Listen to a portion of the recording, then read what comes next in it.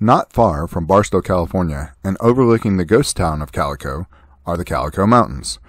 These mountains are packed with off-road trails for all experience levels, as well as a lot of mining history dating back to the 1880s.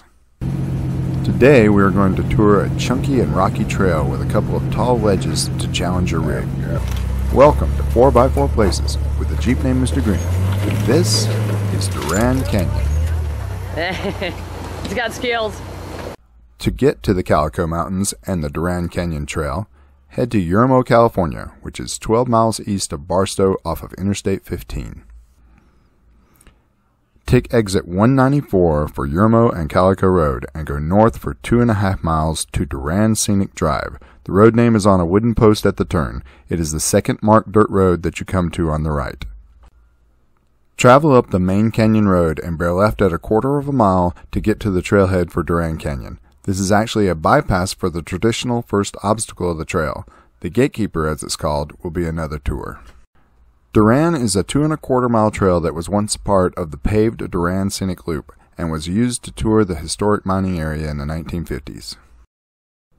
If you are interested in an alternative path, there is an uphill climb to an overlook of the area at 1.2 miles.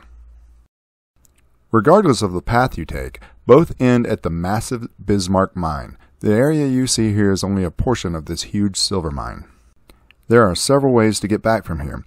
If you don't want to backtrack, a common choice if you like a challenge is to connect to the Odessa Canyon Trail. The connecting road is a mostly easy 1-mile journey. Not smooth like a drone.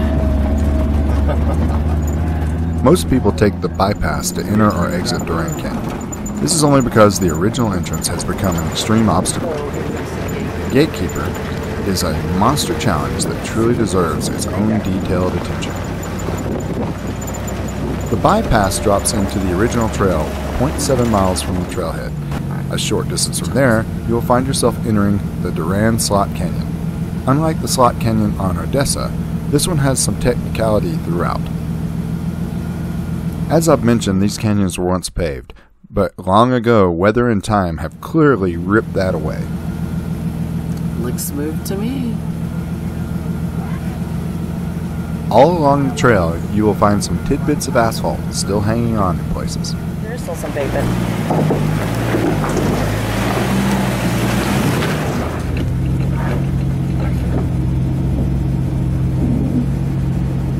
Although there are only a couple of named obstacles, this is a chunky trail throughout with big enough rocks to make you pay attention. There we go.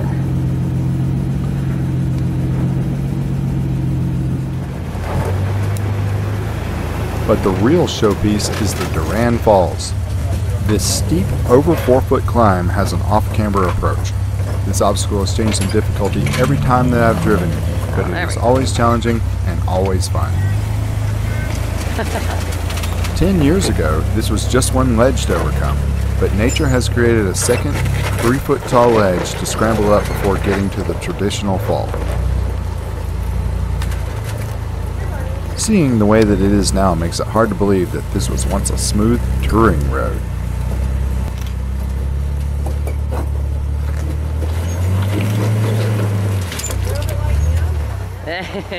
It's got skills and a well-built Jeep.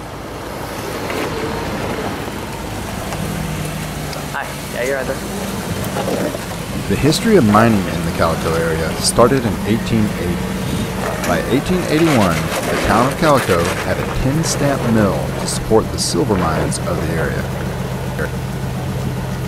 It is estimated that between 1882 and 1896, a total of $13 to $20 million in silver was produced from the area.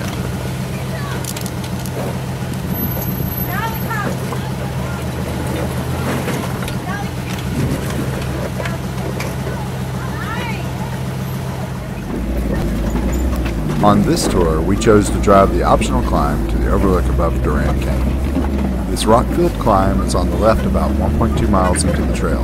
It climbs 0.6 miles to an overlook of a dry lake below and the hills to the west.